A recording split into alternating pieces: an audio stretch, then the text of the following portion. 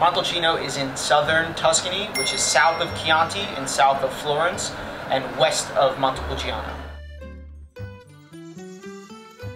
The 2014 Brunellos are still on the shelf in most retail stores because of the particular tariff situation that's happening in Europe right now. Most suppliers that we deal with, and just in the wine industry in general, aren't shipping over any containers from Europe at this point for the risk of the tariffs. However, one of our suppliers did ship over some of our favorite Brunellos. That's why we're the first people that really have the 2015 Brunellos.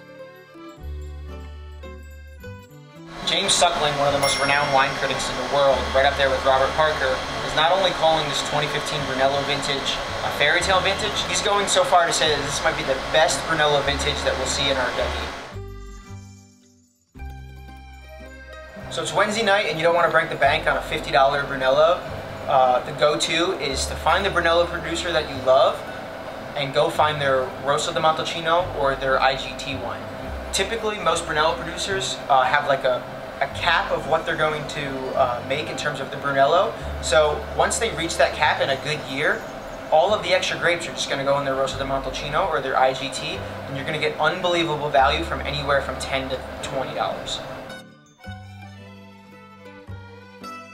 I'm really excited about the 2015 Brunellos, specifically the Brunellos that are brought in by one of our leading Italian portfolios from Soilere.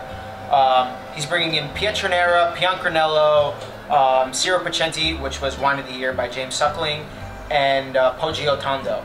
All of these wines, all of the Brunellos scored anywhere from 94 to 100 points, and they range from 33 to 130.